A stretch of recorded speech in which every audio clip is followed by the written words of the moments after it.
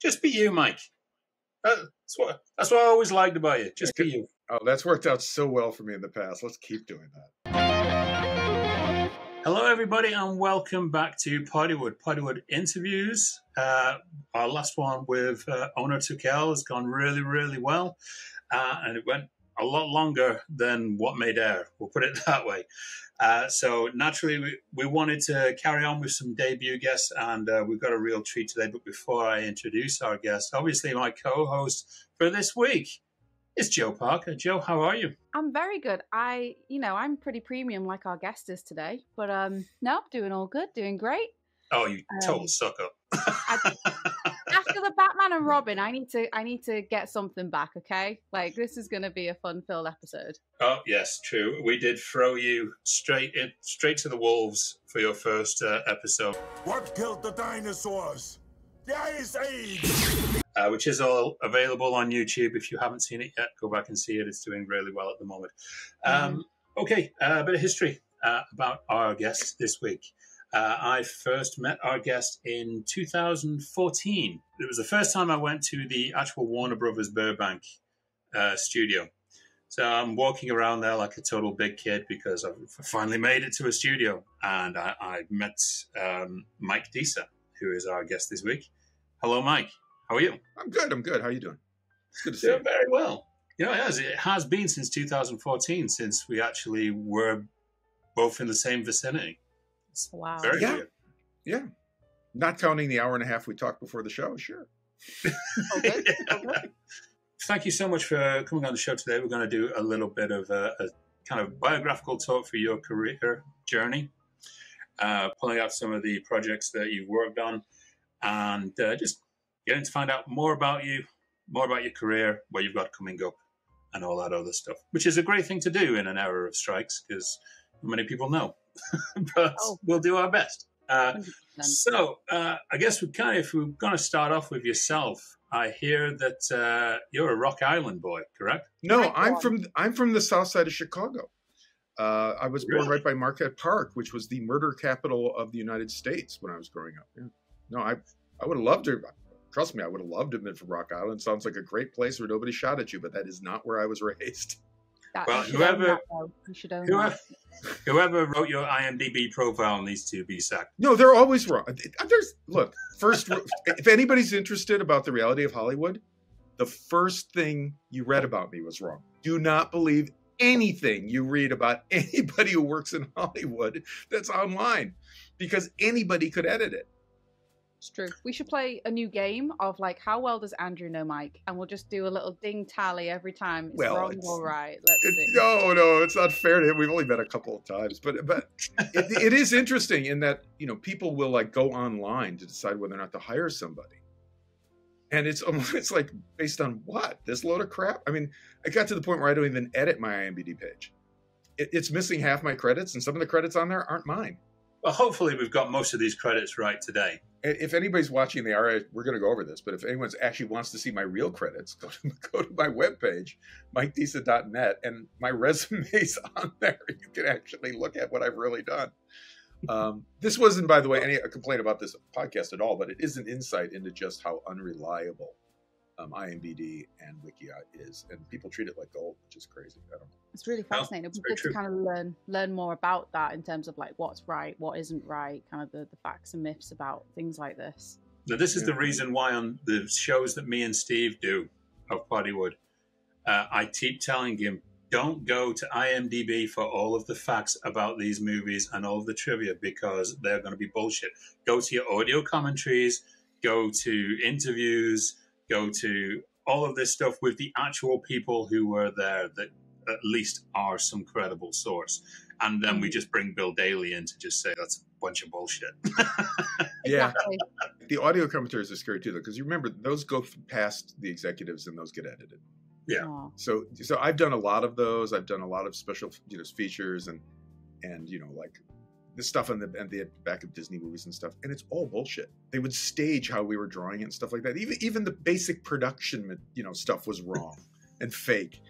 And I often get people, like producers or people with money who want to break into Hollywood, or people who've been in Hollywood for a while, which is even more terrifying, who are talking to you about production not this. And you suddenly instantly know they're talking about, they watched an extra. They have no freaking idea how this really works. What kind of got you interested in the world of animation? So I was born in the south side of Chicago to two Chicago public school teachers. And we were not what you would call poor, but we certainly weren't what you call middle class. And like I said, I grew up right by Marquette Park on 64th Street. And it was that area, Chicagoland as it was called, was the murder capital of Chicago. Right. I grew up surrounded by gangs and violence, old school gangs. Not like they are now. I wouldn't have survived there now. And it's still one of the most violent places in the world to grow up. I mean, obviously, not counting places America's bombed back to the Stone Age. Okay, anything we've bombed back in the Stone Age is more violent than where I grew up. True. But but I grew up in violence. When my first memories are all based on violence. Walking to school was a gauntlet, and you had to find other people, other kids your own age, or hopefully older kids, and perhaps older kids associated in some sort of informal club organization to keep you safe and alive while you were, just trying to get to the grocery store to pick up the milk your mom sent you out to get. That's where I grew up. And I was Roman Catholic, which means I went to the Catholic school. Mm-hmm. And everything you've heard about the violence in Catholic schools is true. So, the classroom was one of the few places where there wasn't overt violence, but bathrooms were taking your life in your hands. Oh, wow. The playground was certainly Lord of the Flies. And, walking to and from school was a great way to die. Curious question based on that then. Like, growing up, did you know necessarily that you were growing up in a place of violence, or because of your experience around you, did you just assume that that's kind of the norm almost, if that makes sense as a question? Joe, that's a very insightful question, and you're the first person to ever ask me that, and that is nothing short of brilliant. And let me tell you how I always explain growing up in Chicago. Try to explain violence to me until I was in my 40s is like trying to explain water to a fish. Right. A fish can't see water. You can't explain to a fish that there's a place without water. He looks around and goes, "What water? I don't see any water." You take him out of the water, he can't function and dies. Yeah. But while they're in the water, they function in it. They've developed fins and stuff. They can move through it. Well, that was what it's like growing up in violence. You learn skills to function in violence, and the people who didn't were victimized horribly. Yeah, or it shapes you in a way as you're growing up through it. Didn't realize it though. I mean, if you'd asked me then, I'd be like, "What are you talking about? This is a great place to live. Look, there's the playground right down there, and only a couple of kids got shot last week, and there's the church, and that's where the priest beats me up after church, and then there's that, and on and on and on and on." By the way, most of the priests were great, and they were related to me. I have no problem with the Catholic Church. Anyways, the hashtag not all priests. Let's go. Yeah. Hashtag my uncle was a priest. He's fine. Anyways, but my grandfather was a Chicago city cop. I mean, and my uncles are firemen and stuff. I mean, it was a manly environment. Let's just put it that way. Yeah. And it wasn't like that because of, what people like, everybody under 30 thinks that the world is exactly the way that they experienced it, throughout history. That kind of strong male figures protected the family. And I mean, literally. My grandfather would come home from work with his knuckles busted because he was trying to keep people from hurting each other. He wasn't, out just, things may have changed. And I do get the feeling that authority is being misused differently than it was back in the day. Yeah. But where we grew up was very, very violent and also racist and sexist and horrible in every other way possible. But it was what it was, and I wouldn't have understood that. You could have tried to explain this to me till you were blue in the face, and I would not have understood it. It's not to say I wouldn't. I resisted the information. It's just you were talking about water to a fish. Yeah. But that directly leads to my love of animation, because what happened is my dad, marvelous man. I could tell you things about him, and you would just be, my God, this guy's the same. He sounds like Clark Kent. The stuff he did and how he held the family together through tragedy and nightmare, and did it with, such equanimity and grace and calmness and understated love. And tremendous guy. So I'm very lucky that I had him as a role model. But he was an artist. And, you know, he was an artist despite tremendous odds. You know, again, his father, you know, was connected, let's just say that. And, you know, there was a lot of, the violence he experienced growing up was, you know, 10 times what I experienced growing up. He had lost an eye and everything like that. And, but he was an artist. And in order to support a family in Chicago on his own with no help from anybody, he became a high school art teacher. But he had this deep, passionate, mature, intelligent love of art. And he loved movies. And I wanted escape. Yeah. That was an eerie moment for that to happen. And It's just letting me know. I'm in this. And what happened then is we would sit together in front of the TV, watching WGN on Sundays, and they would, you know, there was cartoons in the morning, and we both loved Warner Brothers cartoons, and he would sit there with me, and, you know, we would bond over them and laugh at them and repeat them to each other. And we would then watch, you know, family classics. And, we'd watch classic old movies from the 30s and 40s and 50s. And then, you know, other movies would come on. Then we'd stay up late and watch The Late Show, and we'd watch great Westerns and the usual, you know, Disney stuff that at the time was, you know, poured on every kid. You know, it was an event, you know, back before we managed to make, you know, animated films, not just pointless, but annoying. You would take your families out to experience what you did as a child, and it was this innocent bonding experience that a family could do together. Not an opportunity to go be scolded in the theaters. And so we had that. But my dad also was an artist, and so he could draw, and he had a deep love of drawing. And the way it expressed himself was classic American illustrations. He loved clay and the type, but also newspaper comic strips. So we were big fans of Pogo and Kelvin and Hobbes. And as I was growing up, he and I would read these together. And when I grew up and came out here to be an animator, basically to fulfill what I thought was his dream,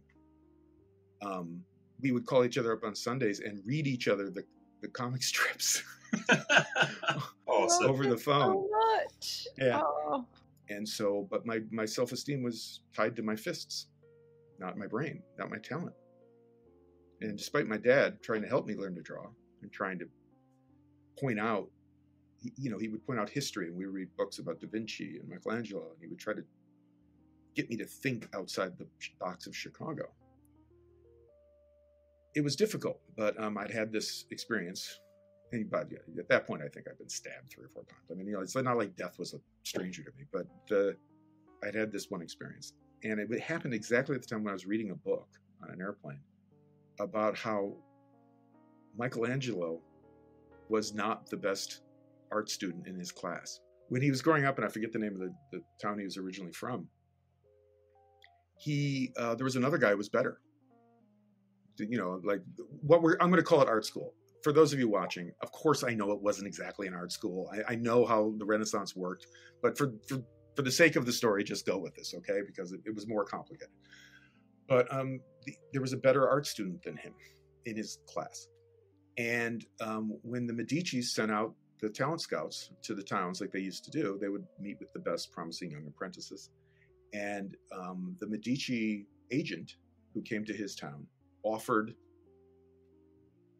an apprenticeship, that's not quite what it was either, to the other kid. Right. And the other kid wouldn't leave. He liked his home. He had his family there. He had a girlfriend there. He had a future there. He had security there. He had all the things that people talk to you about to keep you from doing anything. He had all those dream-killing, warm, fuzzy, secure things that people who live and die and vanish from history all have wrapped around them. Yeah. And he stayed. And nobody remembers his name. The guy who wrote the book couldn't find out the guy's name. But Michelangelo said, "Fuck it, I'll go." And he went to the place he didn't want to go most in the world, which was Florence. And at the time, you think Sodom and Gomorrah was bad? Florence, run by the Medicis. This is another level. The road to Florence had the heads of their enemies on sticks that you had to ride past to get. You know, they had their own roads built, in the air, bridges, so they wouldn't have to walk in the shit-covered streets of other people and the crime and crap like that. You know, talk about, you think L.A. and And This an is the- oligarchy and all that crap now is bad. You know, Yeah. trust me, it's not. We didn't invent it. We didn't invent it, TikTok. that, And that road was not paved with good intentions. no, it was paved with good intestines. Anyways, he I like that. he went and he became Michelangelo. So one day, my grandfather had died and left me his old Delta 88 Oldsmobile, which is this gigantic car. Very old at the time, and myself and another guy threw our portfolios and one bag of clothes each in the trunk. I had about $150 in my pocket plus gas money, and I drove to LA to be an artist. Absolutely awesome. It can happen. So to anybody watching this who thinks you can't, yes, you can. It's just a matter of will you. Did you have like lots of moments where you were almost like turning back around to be like, oh no, this isn't the life for me? Or was it all kind of like, I need to get out of that life. I need to make something. No, it was drama. Every Irish woman in my family, I come from a big Irish family, acted like I had just stabbed a baby in the face when I said I was going. As a matter of, my mother wouldn't stop crying for weeks. I mean, every bit of manipulative bullshit you could pull to keep a guy from not leaving the fold. As a matter of fact, I swear to God, my mom threw me a wake 2 days before I left. And all the relatives came over. And the female relatives told me how nice it was to know me. As far back as I can look, and hopefully this is true, apparently one of your first kind of major jobs was working on Tasmania as an animation posing artist. Yes and no. I did have that job. It wasn't one of my first. Okay. So when I first came out to LA, and again, if you're listening to this and you've got a dream and you're doubting yourself, it's not out of your reach. It's just going to suck. But if you're not willing to be miserable, then stop pretending you really want to do this and go off and have babies, eat Cheetos, watch football, and die like everybody else. Was that too blunt? I was trying to cushion it. That was the same level as Live, Laugh, Love, There you go. Live, laugh, love, die pointlessly. When I first came out to LA, I was homeless. I wasn't good enough. I had not, because I decided to do this technically too late. I wasn't good enough. I didn't have the training. I didn't go to a good art school. I didn't go to a high school that would feed me into a good art school. I didn't go find a private art school. I didn't go to CalArts. I didn't go to Pasadena Design Center. I didn't go to there's no place in the Midwest. I didn't even go to the best place in the Midwest, but there's no place in the Midwest to go get trained to be a world-class artist. There just isn't. And so I came out here with this portfolio and I sucked. So I didn't find work. And this is back in the days before the internet. And so like the way you found work was you went and you got, the LA 411 published book that's published once a year. And you just start going down the lists of studios and production companies and stuff like that. And you just go knocking on doors and showing your portfolio. And it is an incredibly difficult process compared to what's going on now. So to everybody who's going through it right now, shut up. You got it easy, you punks. Anyways,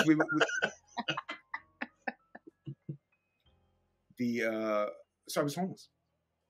Lived on Venice Beach, homeless for a while. Again, that's when growing up in violence does come in handy. But eventually what happened is that even while I was doing this, I kept my eyes on the prize. And I think that's another thing I would like to say to anybody watching this if you have a dream. It's easy to get distracted. And you can be distracted by horrible circumstances and you feel totally justified into drifting away from your dream for survival. You can be distracted by abuse. You can be distracted by physical danger. You can be distracted by television. You can be distracted by sex and love. And you can be distracted by media. Let it go. But the thing they all have in common is it's a distraction. If you're serious about pursuing your dream, then you have to get good at doing what you're saying to do. It's not enough to stand there and whine and demand that you deserve it. Nobody cares. You're not entitled to anything. Nobody is. What you have to do is get good enough to be valuable to somebody, which means you have to work on your skills. I know a lot of unemployed actors who don't act all day for free. Don't go practice their craft. Don't get on stage. Don't work for free. Haven't joined a local community theater. Don't go for classes. I know a lot of writers who have one script and swear to God they should be writers that they keep telling around while they watch football all day.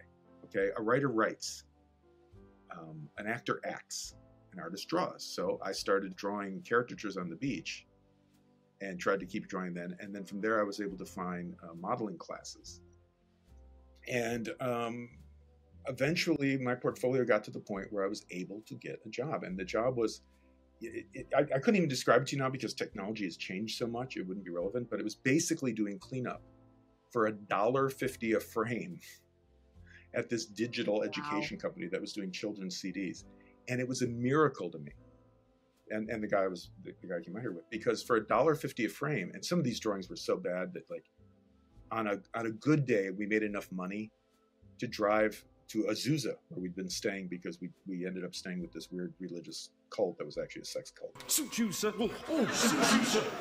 Anyways, we were staying in this cult in Azusa and driving down to Santa Monica every day. And on a good day, we made enough gas money to go back.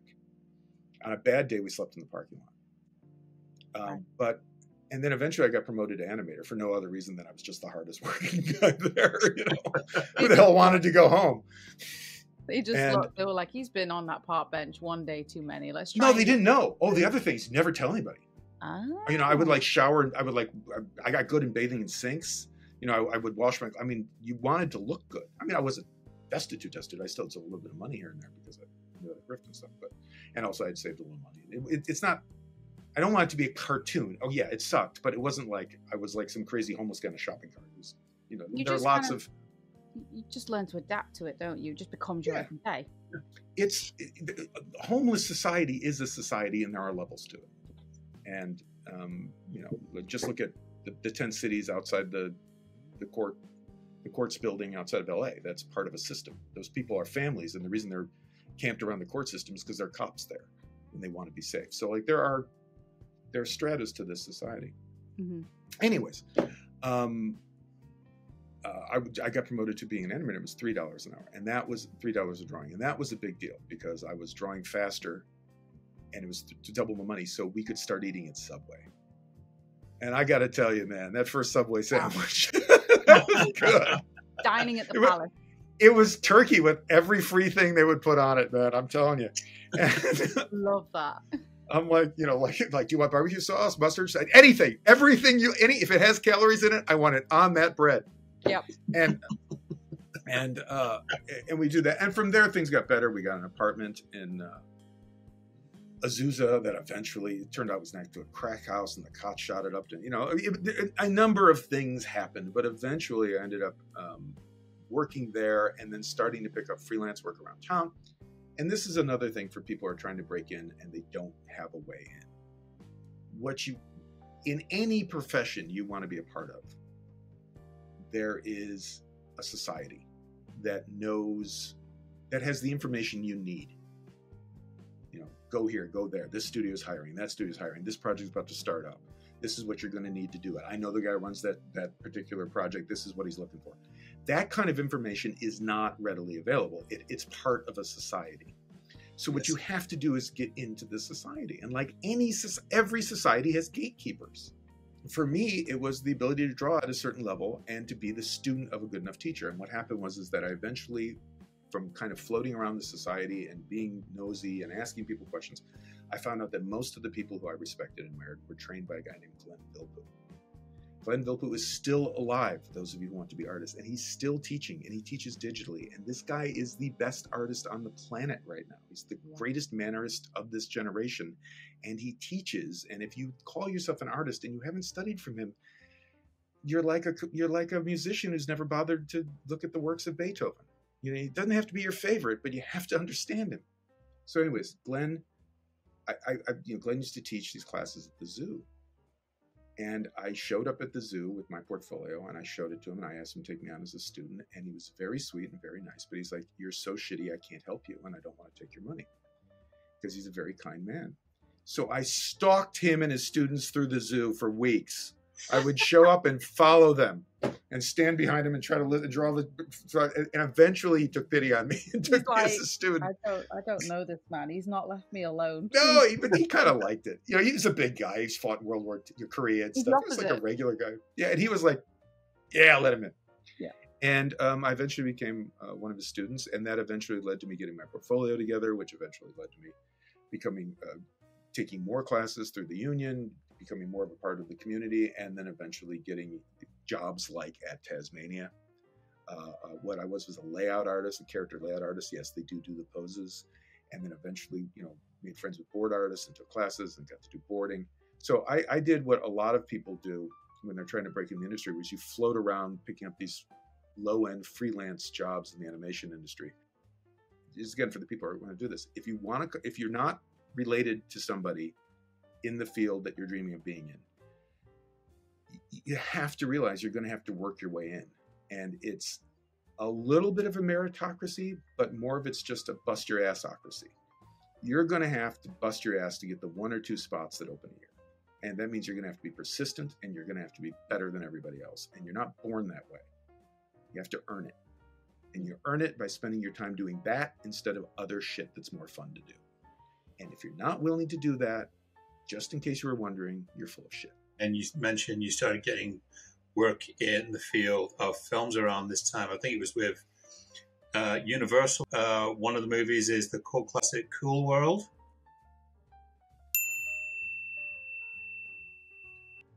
Doing effects animation. Also, the big hit that was Casper for that year. Those were, in terms of my own personal life. It's interesting when you see your life written into a list, right? Because it looks like it's progress and one thing led to another. Did completely different parts of my life. I'll tell you how I got the job on Cool World, and you're gonna love this. One of the first time I saw what you would call adult indie animation, which has become my passion, was when I was in college, and they used to show movies just randomly like they do, and it was this movie I'd never heard of called Wizards, and it just was life changing for me. I knew who Ralph Bakshi was, and I had heard that Ralph Bakshi was hiring out of Burbank for this movie Cool World through the society. Remember, guys, you got to work your way into the society first. You got to. And I really wanted to go there. And so I took my portfolio in, and all I'd done up to that point is character work. And they walked in, and they were like, I don't see it. The only room we have is for an effects artist. Have you ever done effects? I'm like, no idea how effects even work. I'd never actually animated on paper. I never flipped paper.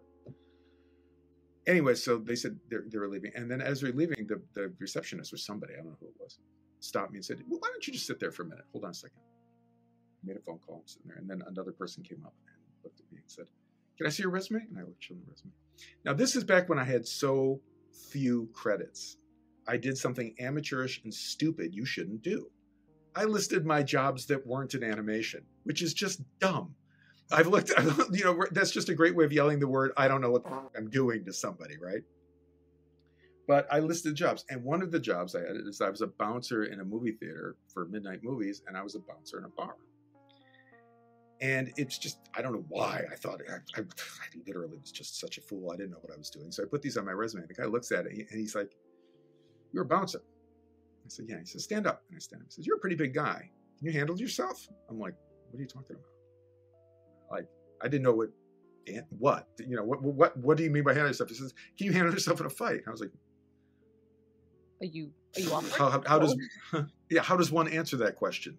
It's like, why don't you ask me if I'm good at stealing shit? No, I'm not going to answer that question. Anyways, it turned out that Ralph, who I respect as one of the great geniuses of all time, would more or less regularly get blackout drunk at lunch and come down and bother people after hours. That's all I'm going to say about the details of that. But he would come down blackout drunk and bother people. And what they were looking for was a couple of guys on the crew who were big enough to get Ralph to his car. Brilliant. But Ralph, like I said, would be blackout drunk. But Ralph is also from New Jersey, and Ralph is a big guy. And I can tell you this from experience. Ralph can throw a punch.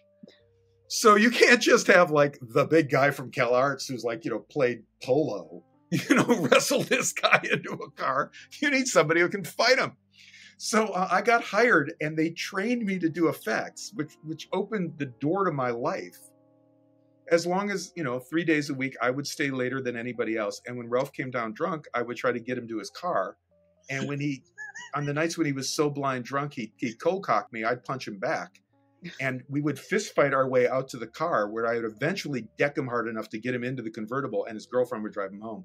And he'd show up the next morning with no memory of what happened. That's so beautiful. That's so wonderful. How often? What was the ratio of like successfully getting him in the car versus every time? No, my job was, it didn't matter.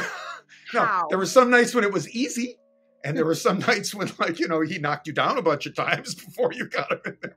But and it didn't happen, like I said, every time. So like I would just, I was on duty 3 nights a week, and like, a couple of times a month, he would just really have a snootful. From there, I got like other jobs on other movies as a low end effects artist in between, and then slowly became an effects artist, and then transitioned from there into other things. But it really was my first time in film. And what happens is people from that film, this is how it works, people from that film then, when that film was over, went off into other jobs, and the people who liked you, put in a good word for you. Did that merge you onto kind of like the world of Casper, or was that a very different timeline? That was a very different thing, and also a great story. Oh, okay. No, okay. If there's a lesson here, it's persistence pays off, but you're going to have to get lucky. Right. And but one day we were going to lose the house, and I was calling around, and I did this thing that I don't know if it still works or not, but I would call people up who I knew, and I wouldn't let them off the phone until they gave me the number of somebody else to call, even if they weren't hiring. And I just did this all day, and eventually I got to somebody said, Phil Nibbling is running this show, this thing for Steven Spielberg, and he might be looking. And the person didn't know if he was looking or not. I just wanted me off the damn phone. So I called up Phil Nibbling, and I started talking to him, and I was clearly annoying him. They said, we're not hiring. And I said, I know, blah, blah, blah, blah, blah, blah, blah. And I was just desperate. And at some point I threw out the name Glenn Vilppu, which I told you about. And he'd studied with Glenn too. Again, this is why you join a community and you get yourself professionally trained, because these connections pay off in ways you can't predict. Mm. Don't think you're being smart by not putting in effort, or it's not worth it. You're not God. You can't see the future. Just fill your quiver with as many arrows as possible. You won't use them all, but you never know. It'll pay off. So I talked myself into meeting with him, and it was in the Universal lot. The Casper was being done on the Amblin compound, which was the old Hitchcock compound. I mean, they had bridges and koi ponds, and it was this old rustic wooden thing that looked like it was right out of the 30s, and big woods and gardens. It's where I met the composer of Star Wars and all that stuff. I thought he was the gardener. No. I once offered to share. I thought he would walk around alone and compose in his head, and you were supposed to leave him alone. I didn't know. I thought he was the gardener, so I kept going on then offering him half my bologna sandwich at lunch every time. And he was such a nice guy. He'd just sit there with me, eat the bologna sandwich, and then go back to what he was doing. And finally somebody was like, what the fuck are you doing bothering John? I was like, I'm sorry. I thought he was the gardener. I was giving him my... Anyways. The guy looked hungry. What could I do? I was like, I don't know. I didn't know I thought he looked like he was sad. I don't know. Anyways, so I go into some of his thing, and you walk in the lobby, and there's like the spaceship from E.T., and there's the E.T. thing, like, and the Raiders of the Lost Ark whip and hat. I mean, you walk in here, and you're like, I am lost. I am in the wrong place. I do not belong here. All your insecurities come popping out. And I sat there for hours, and finally, Phil said he would see me. I mean, I must have sat there from 1 in the afternoon to 5:30, and he finally calls me into this big room, and I imagine it as this auditorium-sized room. I bet you it wasn't. I bet you it was pretty small. I was very nervous. And walked in, and there were a whole bunch of people sitting around in chairs, and for some reason they were like lined up next to each other in chairs. And I'm pretty sure they were watching a presentation, or somebody was pitching something on the other wall. But of course, at the time, I didn't know how that worked, so I probably just walked in. Yeah. So there's probably something going on. They just pulled me at the end of the meeting. And Phil, who I recognized because he always wore a scarf, no idea why, not part of the story, but you can always know Phil Nibbling because no matter the weather, he's wearing a scarf. He thinks he's Doctor Who. I have no idea. Great guy, taught me a lot about animation, but the scarf thing I never had the guts to ask about. Anyways, he was the only guy there who didn't have a black beard, long curly black hair, and a baseball hat. Literally, everybody else in the room was like that. More gray, more bald, less bald, but everybody was dressed in that uniform, except for Phil, the scarf and the blonde locks. So I went up to Phil, and I'm going to act this out a little because it's funny. Feel free to edit it. But I went my portfolio, and he says, "Hey, Mike, how you doing?" Mike, "How you doing, Phil? It's great to meet you. I know all your stuff. I really appreciate taking the time." And he said, "Okay, but there's no job. I know there's no job, but I would really like you to look at my portfolio because not only would I like your opinion, but I really, really, really think someday you're going to want to work with me." And everybody's just sitting there staring at me. I'm like, tunnel vision, right? Because you're desperate. And I handed my portfolio, and I started to go through it. Now, in the old days, kids, we used to have these portfolios that would unfold, and they would have plastic in them, and you'd have drawings, real drawings. You'd do it with your hands. They'd be in there. It was the only copy of the drawings you had. I would lay it out, and you would have to go. The book was kind of like a story. So you'd start with certain kind of stuff, and you move on to certain kind of stuff, and you talk a little bit about it. So he sat down there, and I started the spiel. Okay, here we go. These are my quick start drawings and my life start drawing. I've studied with, as you know, Glenn Bilbo, these other artists, and I've worked with them. I think I'm particularly strong in this kind of acting, this kind of work. I've done this. This is my professional work. This claim. And while I'm talking to Phil, and I'm like staring at his eyes, I'm like, love me, love me, love me. It's like last call. And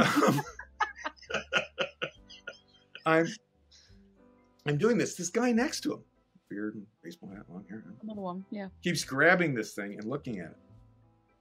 Doing this. And I'm like, excuse me, I'm sorry. Could I please, I just want to show this. Could I just get that back? Thank you. Thank you. Okay, great. And there's this and that, and I like to flip it over, the stuff like that. And I start talking to him, and then the guy would grab it again and start to look at it. This is 3 times. I'm literally shitting my pants. And Phil thinks it's funny for some reason, and I don't care. I'm not even focusing on what's going on around me. So finally, I just turn to the guy and go, "I'm sorry. Are you an animator?"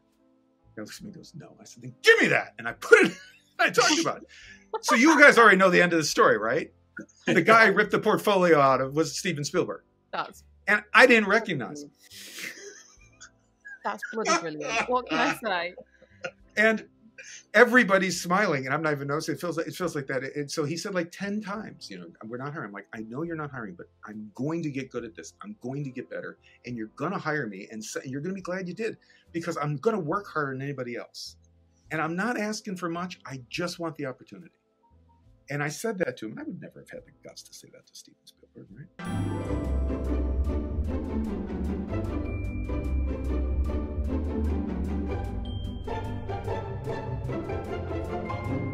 So Steve suddenly went from telling me there was no job, and there must have been some sort of communication between Steve and everybody else, because obviously everybody thought this was hysterical, except for me.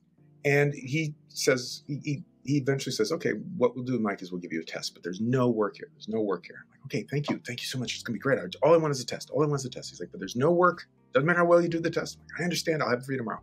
"Mike, it takes a week. It takes a week to do this test. Take a week. I'll have it for you tomorrow."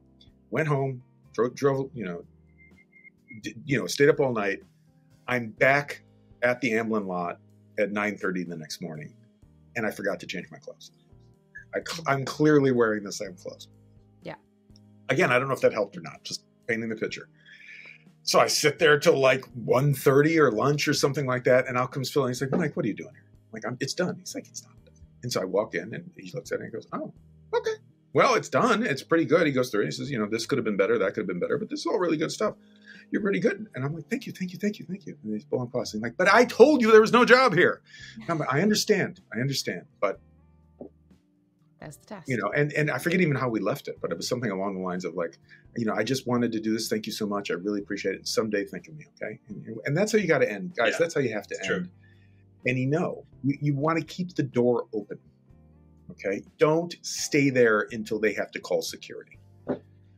Yeah. So anyways, I get a call the next day from a woman in accounting, and she's like, "I would like to offer you a position on the film." And my wife's started like, "Oh my God." And she's like, "Oh, thank God." She's like, and of course, this is the first question my wife ever asked me about anything. "How much are they paying you?" Like, "Hey, good. I'm in a cage fight to the death with a lion. How much are they paying you?" Would be her next question. So, I'm like, "I don't know." I said, "I'm sorry. Could I real quickly? I'm sorry. What was the salary on that? I just need to know." And then she's like, "Oh, no problem." And she quotes me a number, like 4 times more than I've ever made in my life. And at the end of it, she's like, "Would that be acceptable, or should I send you to whoever it was to negotiate?" I'm like, "That would be fine." You know? No. Laura's looking with big eyes, and I'm like, "Okay, great." And so like the next day, and I show up, and I'm working at Amblin with Steven Spielberg, and I won't get into this part of it, but the reveal to me that this guy was Steven Spielberg was a huge setup they all did. And it was supposed to be very funny, except when they introduced me to Steven Spielberg, I still didn't recognize him. So even that joke flopped. Oh, no, Mike.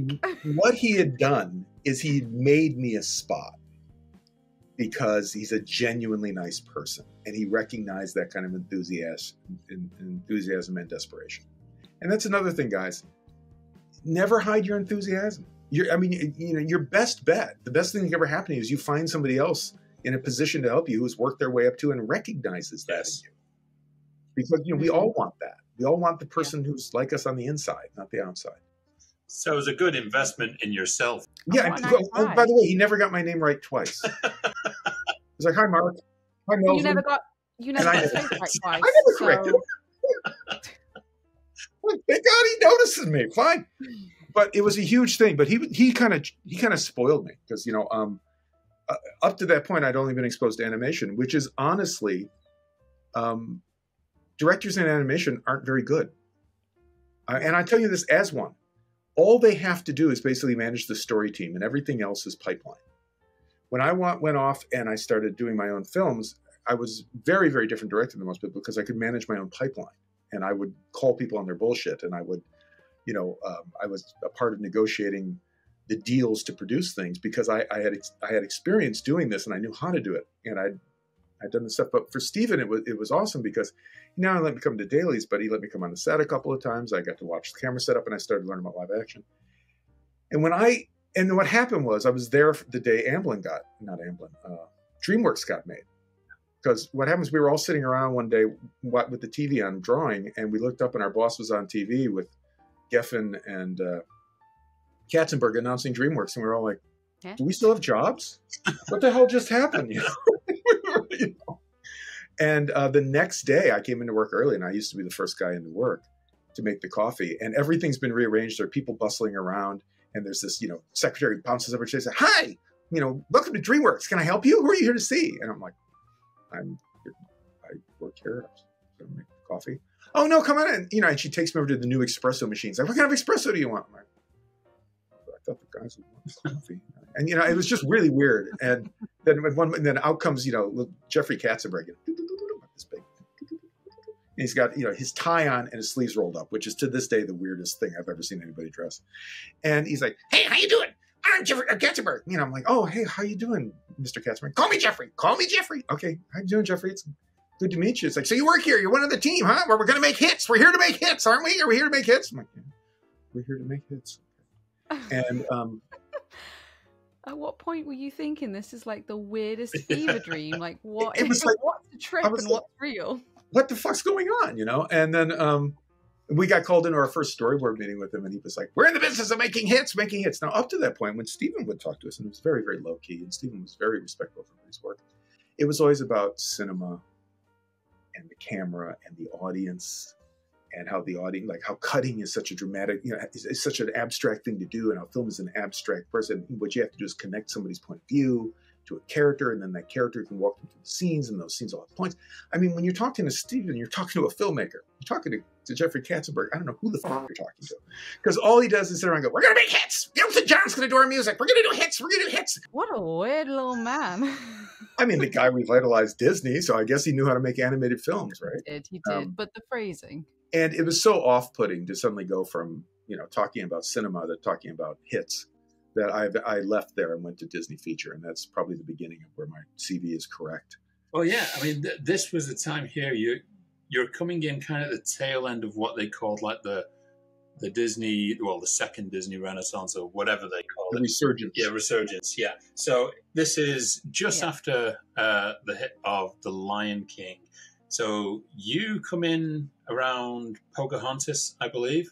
End of Lion King, beginning of Pocahontas. So beginning of Pocahontas, you stay all the way until Treasure Planet. Can I just genuinely, Treasure Planet was the animated film for me that changed my life. That is my number one. That is Mine influenced too. every just Running through the gauntlet here. So obviously you have Pocahontas, you have The Hunchback of Notre Dame. It's Notre Dame, which is one of, I think that's one of the silent classics that they have. It doesn't get talked about as much as many other Disney movies. Hercules, Mulan, Tarzan, Fantasia 2000, which is also incredible. The Tigger movie, and little known fact. Hello. there it is. Atlantis, The Lost Empire, and then Treasure Planet. Underrated. Very underrated film. Yeah. All of these movies you were there for. Two things I realized as an artist doing it. First of all, which was Disney feature was a sweatshop. And that's just, people just have to stop getting upset when those of us who work there say that. They destroyed marriages and lives. It was not unusual to bring clothes on a Monday and then go home on a Wednesday or a Thursday. And then like turn around and do it again. We were in overtime for more time than we weren't. So, I mean, years at a time. And that's Saturdays, Sundays, working till midnight every night. And it was brutal. And it was brutal. And often people ask, well, what's the difference between that and the classic days? You know, the first one where nobody talks about how brutal it was. As a matter of fact, they talk about how calm and great it was. Well, one of which is the time compression. But also the fact that the thing you have to understand about the resurgence of Disney is the people who were the lead animators and the directors who were usually promoted from there were not filmmakers. Walt Disney was a filmmaker. And even when he handed the reins off to other people, they had been trained in this efficient way of making films. And by efficient, I mean creatively, not necessarily in terms of drawing. I don't mean cheap. Yeah. Put the money where you get the most bang for it. The people who were part of the resurgence, and remember, the resurgence wasn't artist generated. It was content generated. Yes. It was two people who came from Broadway with, the book for Aladdin. That was a big part of the resurgence. As you can tell, as the moment he died, the movies started spiraling very quickly. But they came out of Cal Arts, and Cal Arts, frankly, was a drawing school. It was a school that focused completely on drawing. That's why it was set up. Walt and those guys set it up because they needed people who could do this particular skill. It's like an astronaut is not an engineer. Just because you can pilot the space shuttle doesn't mean you could build one. Yeah. And eventually these people were asked to build a space shuttle. Oh, and so what they could do were movies like The Great Mouse Detective. Structure laid on these films so that every sequence had a point. And the music advanced the plot. And then what very quickly happened after that went away is you start to see the musical numbers just feel like they're tacked in. And the films feel a little more, they don't have quite the drive. And kind of the momentum kind of lost. And by the time we were doing stuff like Home on the Range, you have to understand these movies were already pretty dull. Yeah. And I'm not complaining about your childhood, because there's this magical experience of watching drawings come to life that I think dies when you make it basically computer-aided puppetry. There's something about that intimacy of a drawing looking like it's alive that has this perpetual 24 frame a second magic that it enraptures children and adults, myself as well. And it's wonderful. But that carries you a lot. And, when you switch to something that's far more technical and colder, there's something missing. Yeah. And that missing makes you notice things like, oh, wow, this story isn't well structured. And these songs are just stuck in the middle of nowhere. But so that's it. It's like the studio was clearly in the business by the time I got there of doing impressions of earlier films, to the point where like the directors would talk about earlier films and like make this scene like that scene, make this moment like that moment. In the story room, it was this constant regurgitating. We'll make it more impressive. We'll put more money on it. We'll put a big camera move on it. We'll get CG trees in Tarzan.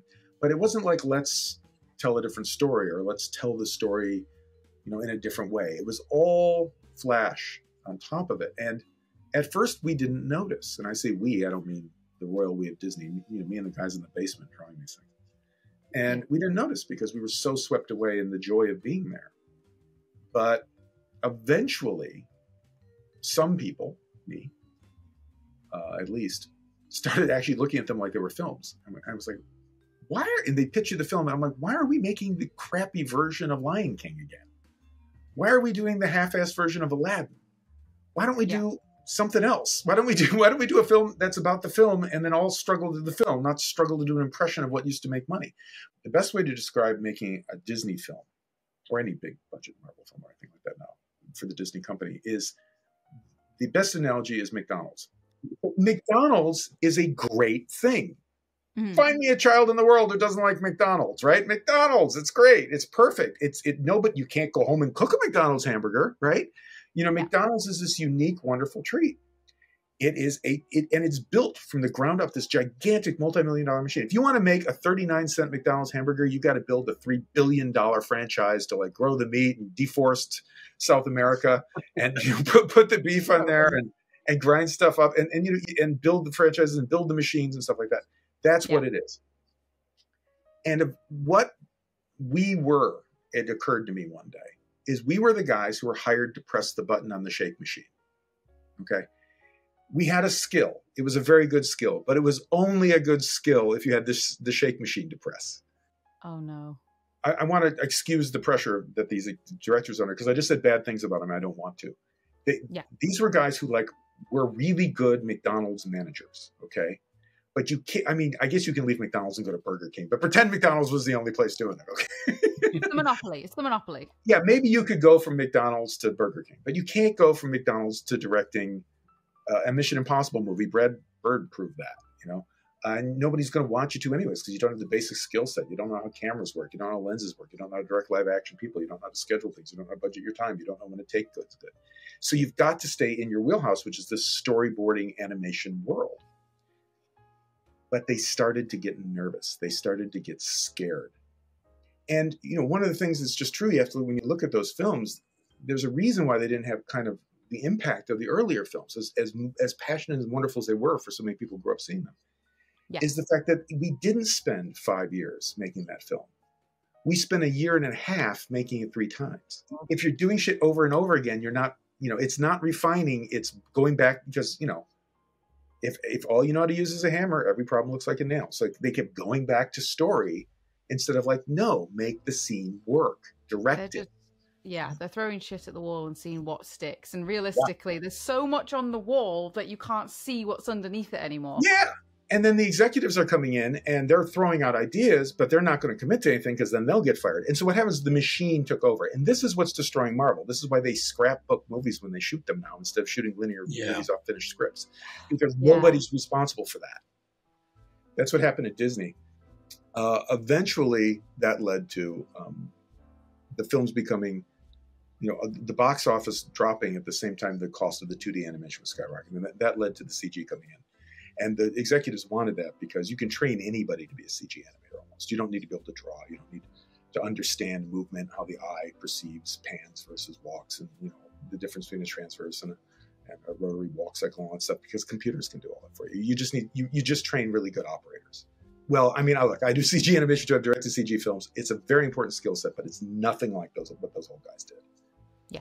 But every film had its joy and wonderful too, because it really was a great honor, and we all knew it, to be able to animate, to sit down and be handed be talked about a character and handed a model sheet, and to be asked to bring it to life and know that people, children especially, but people are going to see this forever. And that every frame of this was important and you had to do your absolute best at every second you were doing it. And it was disheartening when there were very well-paid animators who started crapping it out because they felt that they should be paid more or whatever. Last really celebrated animated movie around that time was Lilo and Stitch, and rightfully so, because I do love that movie. Yes. Yeah. And then every animated movie after Chris that Sanders dropped in kind of popularity. Well, I mean, Chris Sanders was the last director. Yeah.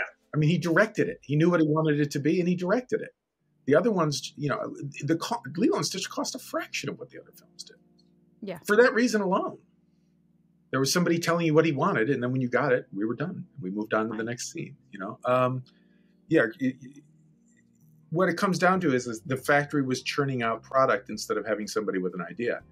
And again, that's the Happy Meal, right? Because Disney films at their peak were a cultural phenomenon, and children could drop into them in ways that we're never going to see again culturally. That you could go to McDonald's and get the Happy Meals. You could go to the store and collect the baubles. You could lay in the sheets and wear the costume, and you could just stay in this safe, warm, pristine fantasy world where you were okay.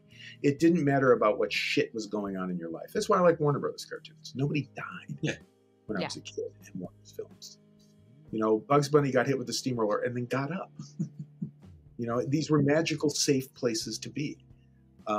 So, like, you know, they were spectacular, warm, wonderful places for children to go. They're no longer that. It was a magical time when kids could just envelop themselves in these safe, wonderful movies. And we all knew it. And, you know, even the people I disagreed with creatively, artistically, we all took the idea of the fact that kids are watching this very seriously. We would never slip a dirty joke in. We would never pull a Family Guy because it was like, no, this is for kids. This is for kids. You know, we all argued about, you know, how far we could push the violence and, you know, how we could get laughs or not laughs and what we could do with the characters. And that was all individual people in the group trying to work it out. But nobody considered doing anything that a kid couldn't look at with a, you know, just be perfect. We used to say all the time, remember, kids are watching this without their parents. You know, and we took that very seriously. And I think that's another thing that they've lost. You're right, though. And we can definitely say that no kid, despite all of these problems that Disney have had, like, no kid, including myself or anyone that I knew of any of these kind of hiccups or problems. So it just goes to show that the magic was kept in them regardless. Yeah, it was all family business, Yeah, the hard work, The cog was tired, but the kids are like, yay. But eventually, just the economics of it, when we became more expensive than computers, we were dead. Luckily, it does have kind of a happy story here because you do leave Disney to go to Warner Brothers, and you end up on Looney Tunes Back in Action, which me and Bill Daly talk about all the time. He tells me stories about the shooting around the Warner Brothers studio there. Yeah, I've got a lot of stories about that, but I don't know how many to tell. The fact of the matter is that it was originally a Jackie Chan vehicle, and Jackie Chan wanted to do this stunt where he ran down the Eiffel Tower, and he eventually did that in a later film. I think one of the Western ones, buddy cop ones, or something like that. And you know, and still, it wasn't what he wanted, I'm sure, because it looked very Hollywood with lots of cuts and stuff. But the idea was Jackie Chan was going to be. I read the original script. Was a secret agent who was coming in, and eventually he basically recruited Daffy Duck, and you know the two of them were off to, and then Bugs was after him. It was a very different, I think, far superior movie than what eventually made. Okay. And what eventually the script for the one that you saw was eventually produced, and I read that. You know, there was still a couple of nice sequences in it, but it was clearly not the same. It varied. You couldn't even follow really the plot thread, but there was some great bits in there. I'll tell you a bit now that was in the original one that had us rolling when we read it.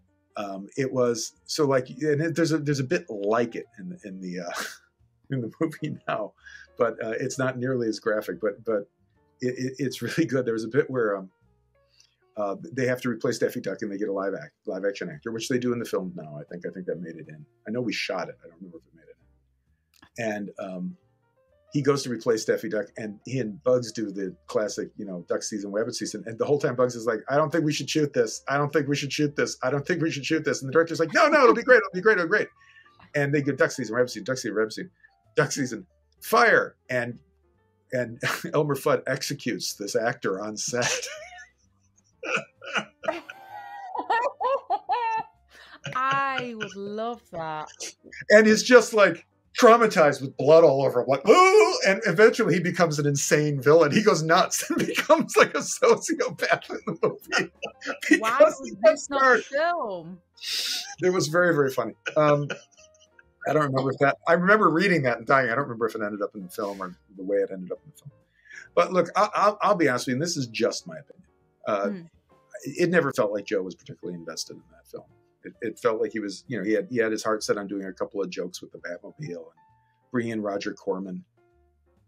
And my big conflict with, you know, and he brought in puppeteers, you know, to film the live action. And I don't know. I don't know. Maybe in his day he was meticulous, but he wasn't. I was on the set with him a lot, and the boards were set up in such a way that Brandon Fraser, who's 6'4", and Bugs Bunny, who were 4'6", were framed so they could talk to each other. Well, when Joe was on set, if he wanted to do a close-up of Brandon Fraser, It's a bit he would difficult. tighten it up on Brandon Fraser, and then the puppet guy would stand up and get Bugs in the frame. And I remember watching this for a while, and eventually Joe and I kind of got in a little tiff, and I was like, Joe, there are shots before that. We've got a 2-shot before it. We can see Bugs and Brandon together. You can't cut tight and suddenly have Bugs' head in there. We're not going to be able to do that. That won't work for continuity. He told me to shut up, basically. And then there was another thing we were reviewing, and the film wasn't working, and he and I had a conflict. I'm like, why are we doing a 10-minute sequence with the Batmobile so you can do your hysterical joke of having Roger Corman yell cut? Nobody in the planet knows what Roger Corman looks like. This joke isn't going to work. There's like 4 guys who work for Roger Corman who are going to laugh at this. He shut me down. So I didn't agree with a lot of his decisions, and we did end up in that film having to you watch it and you're like, why is Bugs Bunny constantly climbing up Brendan Fraser and jumping down and boom and sticking his head and stuff like that? And it was Eric desperately trying to make the plates that had been shot make sense. So it was a lot of effort. I didn't think Joe was particularly into it. I could be totally wrong. It could have been his passion project, and I'm sure if you asked him, he'd tell you he gave it 100%. Yeah. It was my only contact with him, but it was a monumentally stupid film in a lot of ways. It had some really neat ideas for sequences and then was taped together. And it was not a Bugs Bunny movie. Yeah. And at the end, the ending that we had set up hadn't quite worked. And so they brought in a very famous storyboard artist who I work with all the time and who I know very well, so I'm not going to say his name. And he came in and he pitched the new ending, which was suddenly they were going to go to space and Duck Dodgers was going to show up. And how the fuck does anything emotionally we've set up build to this? So That's like I know, however, I got to animate a lot of Duck Dodgers, so I was happy because I love animating Duck Dodgers. I love Duck Dodgers though. I love. Oh no! And so we fought it. Me and Jeff Sergey, we fought it. And then so we're doing Duck Dodgers, and Jeff and I were like, "Great, we'll animate Duck Dodgers." At a certain point, you got to be like, "Hey, okay, let's just do our best." That scene where Duck Dodgers keeps blowing himself up. I got to do that, and that was as happy as I've ever. That's as happy as that's as close as I'm ever going to get to animating Warner's in the 40s. I really enjoyed that. At the end of that movie, they were doing they were taking bets on what the thing was going to make, and it was amazing because most of us, I think, knew it was a piece of crap. And yeah, expensive piece of crap that we killed ourselves on. But the animation team can't solve bad filmmaking. And, there were all these bets on what it was going to make. And I'm looking at it, I think some people were just delusional. I ended up winning that pool and never went to collect the money because everybody was so pissed at me because I picked a number so low that people were mad at me that I picked it. Yeah, they were like, there's no way. It was bad. We could tell because when we're watching it and we're the people most attached to it, we would get bored and drift away. While watching the screenings, the animators weren't watching their own animation. That's how bored we were. But it was a great opportunity for me because I got to do things like I worked, I got to jury rig the cameras that we were shooting stuff with. I got to solve technical problems because there wasn't any support staff. It wasn't like Disney at all. But basically, it killed the animation division at Warner's. So I was asked to hang out there and develop a couple other projects, but it was over at that point. Every 7 years, Warner Brothers puts together a feature department and then blows it to pieces with bad management. They just did it again recently with Scoob. We're going to unlock more trauma for everybody. Come on, get on the train. It pays for people's houses. I mean, nobody, working animators don't give a crap. It's like, you want to make crap, make crap. I'm going to still draw well. You pay me for it. But I got to do development. And after that, it just was the inevitability of moving out of storyboard into writing and show running my own stuff. And so I did a series of shorts for Warner's. I did some short for Disney for Lilo and Stitch. I did some stuff to prove I can do it. And then I got hired to start doing movies. Well, this has been a fantastic first part of our journey with Mike Disa. We have learned things that we've probably never heard before from anywhere else. And we've got so much more coming up. We are going to do it on a part 2, which is going to be coming in 2 weeks' time. I just want to say thank you very much to Mike for joining us. And thank you very much to Jo for managing to stay awake when she's getting up in about 4 hours. I would also like to thank you for staying awake. I mean, the conversation was so fantastic. I'm wide awake now for the next 3 hours. I'm going to be sat there lying in bed being like, Treasure Planet was a piece of shit, huh? No, I mean, you know what I mean. I'm joking. Don't let me do that to your childhood. I'm telling you how it was made. Now, you know. I got you. Don't worry. I understand. Well, part 2, we are going to be talking about Dante's Inferno, Dead Space Aftermath, Hoodwink 2, even Postman Pat the movie, as well as Wacky Races, The Simpsons, Paradise PD. We've got it all coming up. We all want to know all stories that we don't get access to generally. And Mike is the man to tell us about it. So that's coming up. In the meantime, we just want to do our regular sign out here. Say thank you for joining us on Poddywood. And the most important thing is, guys, come on. We need those subscriptions here on YouTube because it helps us to grow. What it takes for you, 2 seconds. Click of a button doesn't change your life at all. But for us, it does, because it gives us a larger audience and more people being able to see the show, like you good people. So give us a hit on the subscription button down there. Thank you very much. So again, thank you, Jo. Of course, thank you, Mike, for joining us this week also. Thank you so much. I enjoyed it. So yes, as always, if you want to get involved in the conversation with Poddywood, you can join us on our official Facebook page. You can join us on Twitter X, whatever he's calling it this week. You know, whatever sign he's going to get pulled off his building by the time this episode goes out, whatever it's going to be. What a doofus.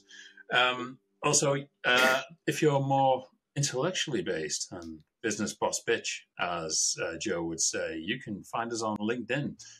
We might even be the only podcast on LinkedIn. Bizarre. And also you can find us on Instagram and all the other places. And our subreddit is back as well.